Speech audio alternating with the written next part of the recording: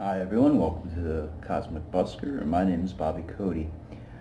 My last video was Science Merges with Religion, our artificial solar system is a message.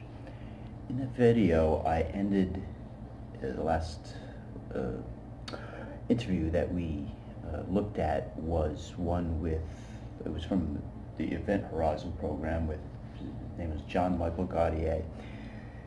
He was the host. He was interviewing Dr. Abraham or A.V. Loeb. I want to give a summation of that in a way that interrelates with the rest of that video, because I threw that video up without giving a summation in the way that I think that integrates with my hypothesis. So I'm going to do that in this video. So once again, if you haven't seen that video yet, watched it, it's going to be posted down below, Science Merges with Religion.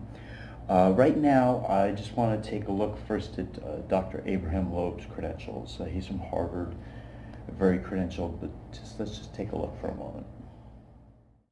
Dr. Abraham, or A.V. Loeb, is the Frank B. Baird Jr. Professor of Science at Harvard University.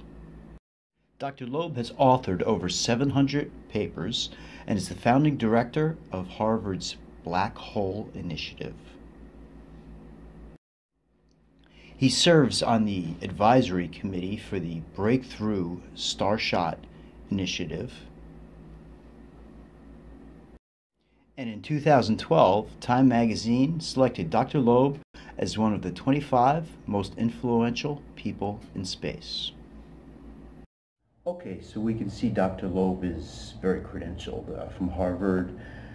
Was in a Time magazine list of 25 most influential people in space.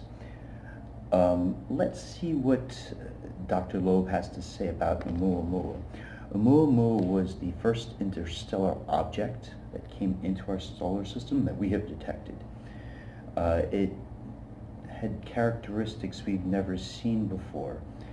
Now, here's Dr. Loeb. I want to hear what he has to say about Oumuamua, this object's movement, or lack thereof, you might say. Let's listen to what he has to say. Say in the paper that the Oumuamua occupies a very strange frame of reference, or at least a unique frame of reference within the galaxy. What do you mean by that? Well, it so happens that the object started at rest relative to the so-called local standard of rest, which is the frame of reference obtained by averaging the motion of all the stars in the vicinity of the sun.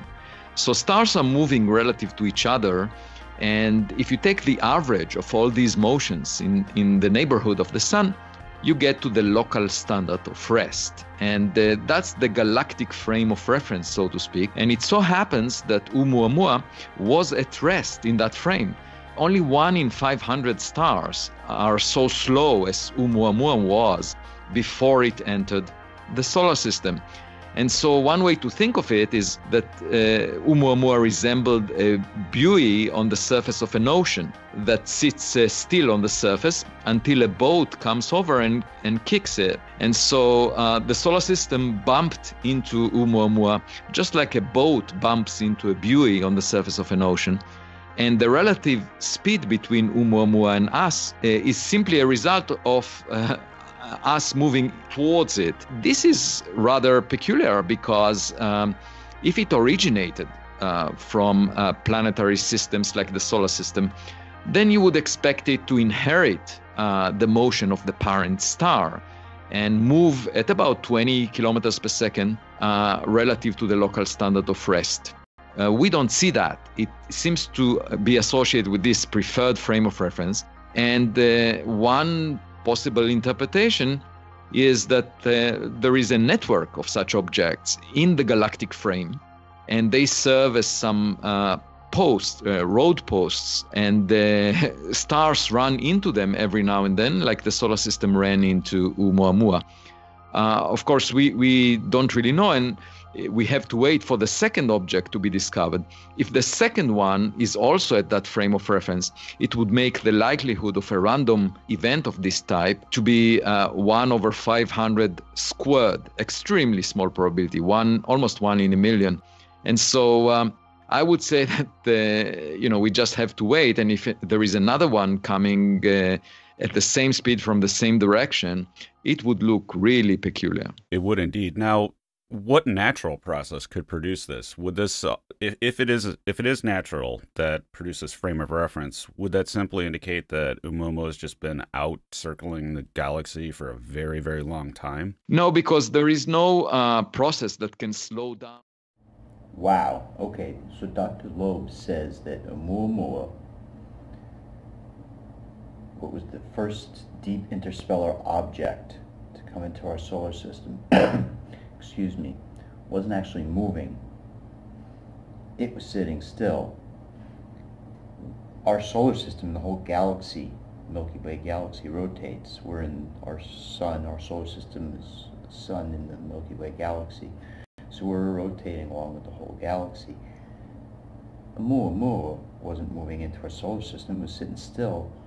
Our solar system came by it. He speculates that there may be a whole network of these things, and that Oumuamua may be like a galactic road post. Wow. Okay. And remember, this is Dr. Loeb from Harvard. He's one of the preeminent astronomers in the United States, if not the world. So let's hear what he has to say about the shape of the object. Anybody who follows this in the news has continually seen this displayed as a cigar-shaped object. Like Dr. Loeb says, that's one interpretation, but not the most likely. Refer to the cigar-shaped object. However, I would find the pancake-shaped configuration much more likely, because it's quite likely that this object suffered a lot of kicks along its lengthy journey. And so that's interesting by itself, that based on its tumbling motion, if you assume that it's in the most excited state because of the many kicks that it suffered, then it should be a pancake-like geometry, very extreme shape, without any reference to the possibility that it's a sail. That already sounds very exotic. Now, this very fast tumbling, this rotation that it exhibits, how does this relate to the local standard of rest, that it seems to be sitting there in one aspect, but it seems to be highly excited in another? How do those two relate? Well, the motion relative to the local standard of rest is of the object as a whole. Okay, so we have preeminent Harvard astronomer Dr. Abraham or A.D. Loeb stating that Oumuamua, this deep interstellar voyager object, isn't likely to be cigar-shaped, but flat like a sail, and it is sitting still within the galactic standard of rest, which means as the galaxy moves, it just stands still. I'd like to propose that, and he proposes that this could be a network of road posts in the galaxy. Only Galactic Civilization could put those up. One that could move solar systems potentially. Please see the link below about my video about that. So my proposal is that we are entering the Age of Aquarius, and there's also, I believe, Indian prophecies that we are coming out of the Kali Yuga. I would like to propose perhaps that this network of road posts is significant because we are entering the Age of Aquarius, and this might be one road post that's meant to measure this on a galactic level. Just speculation, but somewhat informed speculation. I hope you'll research a little more on this. Click on the links below. Other than that, everyone, thanks for watching.